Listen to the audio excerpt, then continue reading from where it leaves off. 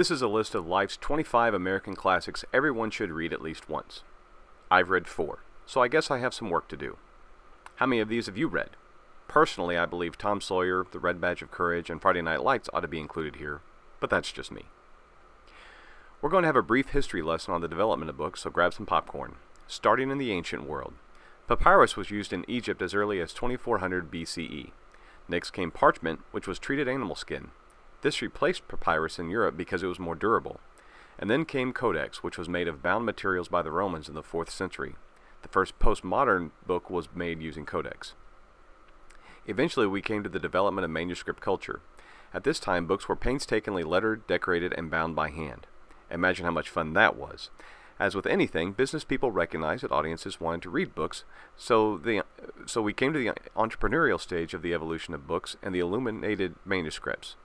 These used decorative, colorful designs and illustrations, and as the most literate of the time were the clergy, they were made for churches or wealthy clients.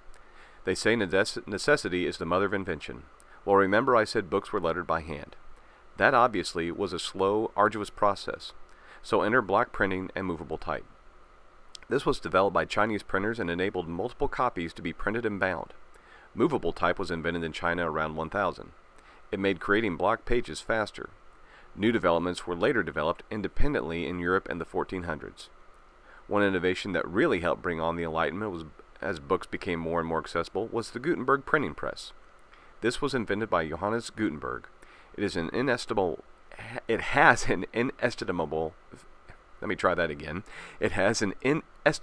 influence on Western culture because it helped make books cheaper and thus permitted information and knowledge to spread outside local jurisdictions. Because the less affluent were now gaining access to information, it also permitted individuals to challenge traditional wisdom and customs because they could now read the words for themselves. The birth of publishing in the United States came in 1640 when Stephen Day published the first colonial book, The Whole Book of Psalms. Another prominent figure of the time who was constantly popping up, Benjamin Franklin, imported and reprinted novels in his day. The first paperback books came to the U.S. in the 1830s, and the first dime novels, sometimes identified as pulp fiction because of the cheap machine-made pulp paper they were printed on, arrived in 1860. In the 1880s, the first linotype machines were invented, and the steam-powered and high-speed rotary presses were developed, further expanding the publishing of books.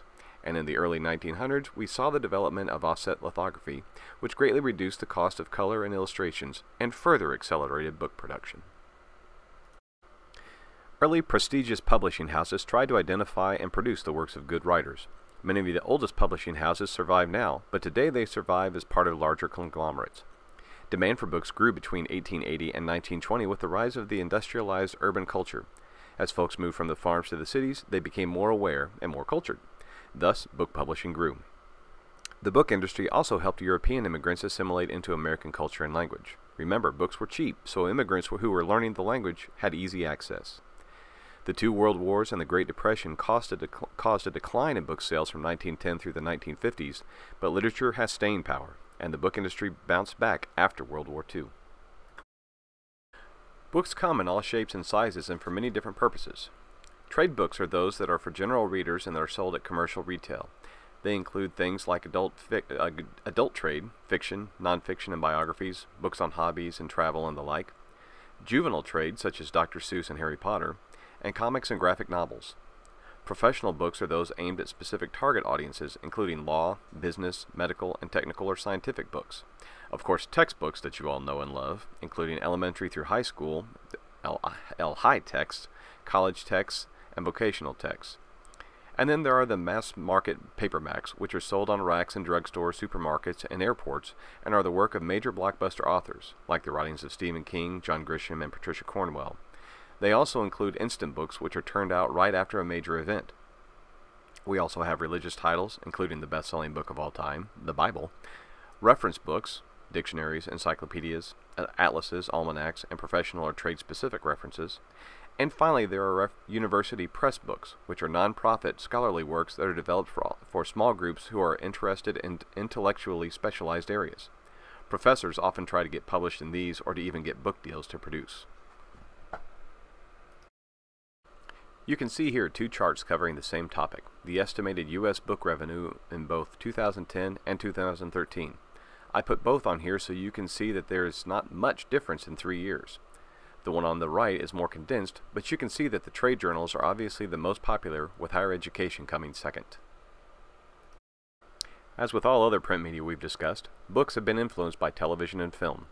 Two major facets: how television can help authors sell books, and how books serve as ideas for television shows and movies. First, television helps sell books via promotion by talk show hosts such as Oprah Winfrey. Publicists seek these types of programs so they can raise awareness and, of course, sales. And of course, books become the ideas for movies. Now, I know the movies are often loosely based off the book. If you've ever read the Lord of the Rings books and then watched the Lord of the Rings movies, you know they can deviate a lot. But shows like Game of Thrones on HBO and Dexter on Showtime, and movies like Life of Pi by Jan Martel and J.K. Rowling's Harry Potter series obviously are very popular. Have you ever had a long drive? Do you ever work out and need something to occupy your mind? Do you know someone who's visually impaired? Audiobooks, or books on tape, can be very nice. They generally feature authors or actors reading entire works or abridged versions. If you've never listened to one, check one out. They're quite entertaining. As with magazines, books also are now available on iPads and tablets.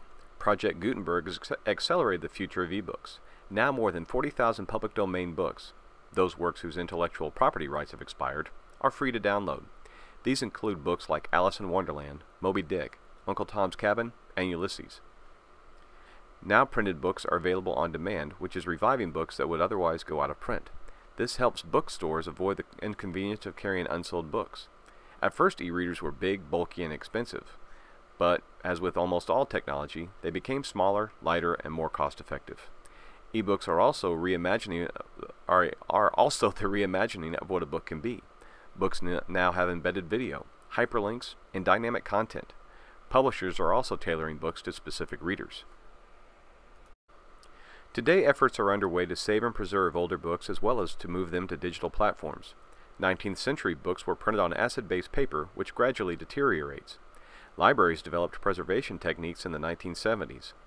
One advancement that has aided in preservation is the development of acid-free paper in the early 1990s. At that time, libraries began photocopying pages onto the paper and stored the originals. Digital imaging is the latest in book preservation. The Google Books is the most extensive digitization project and began in 2004. It features partnerships with the New York Public Library and about 20 university research libraries to scan millions of books and make them available online.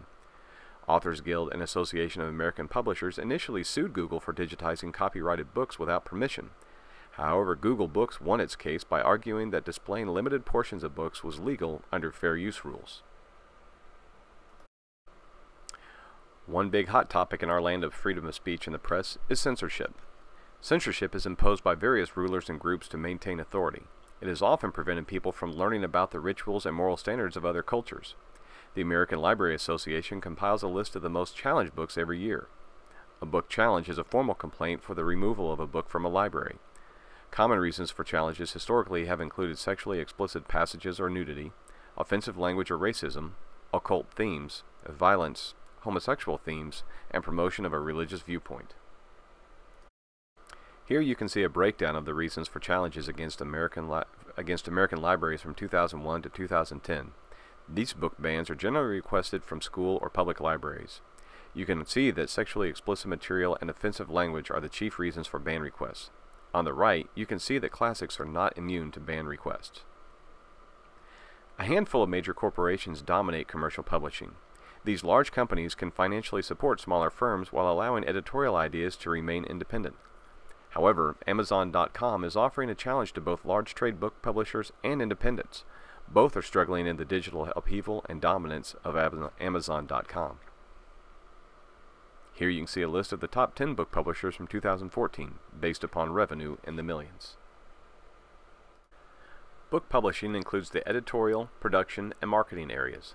Editing includes acquisitions, development, and copy editing. Acquisition editors identify talent and handle subsidiary rights. Developmental editors handle feedback to authors and make suggestions for improvement. The copy editors attend to issues in writing or length. Production and design managers work on the look of the book and make decisions about type style, paper, cover design, and layout.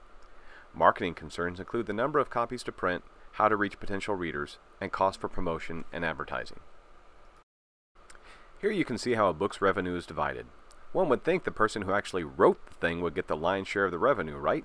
Wrong. Whether in hardcover or when purchased online, the majority of the money goes elsewhere.